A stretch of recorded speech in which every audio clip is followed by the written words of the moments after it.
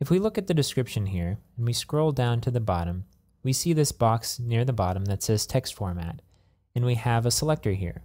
Now we've been skipping this up until this point, so we could take a moment to really talk about what this is and how to use it. So we have a couple of options here, filtered HTML and plain text.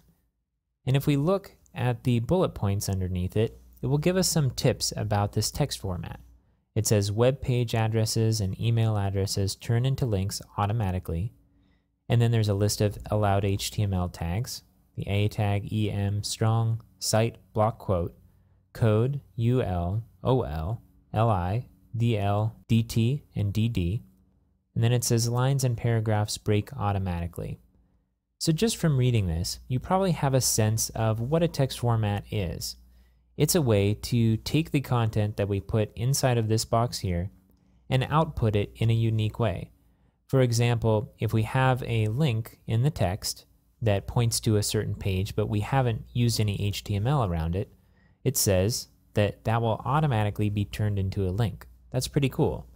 Also, we've made a break between these two items in the text, and it says here that lines and paragraphs break automatically, which is also useful. If we were working with just plain text here, even though we have a break inside of the text area, in HTML, that break wouldn't mean anything, and so you'd see these two lines run together. But because of this, the paragraphs are being created automatically, and the HTML that would go between here, the break tags for example, are being inserted automatically. This is also doing a bit of cleanup. So we can put HTML inside of here, but it says that we only have a certain range of allowed HTML tags. And if you look at this list, you'll notice that A is here, but our image tag is not.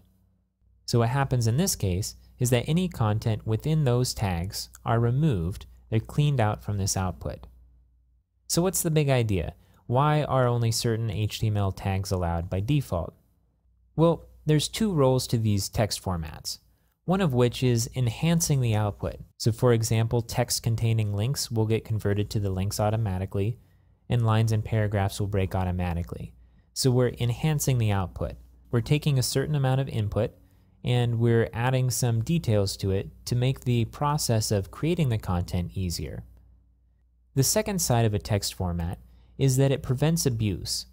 So this filtered HTML format is a text format that anybody can use on the site.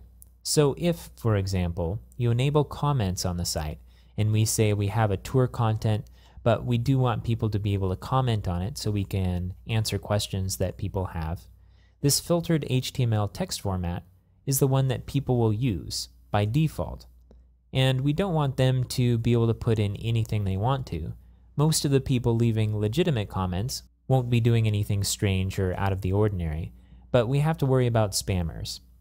So this condition that only certain HTML tags are allowed allows us to create some buffer against certain types of tags that will take over our site, for example. In addition, for the people who are creating legitimate content, sometimes we don't want them to get too creative. For example, we don't want them changing the look and feel of the page by adding styles inside of the HTML. So we can be restrictive not only to prevent spam and certain types of attacks on the site, but to also prevent our users from being too creative and breaking the look and feel of the site as well.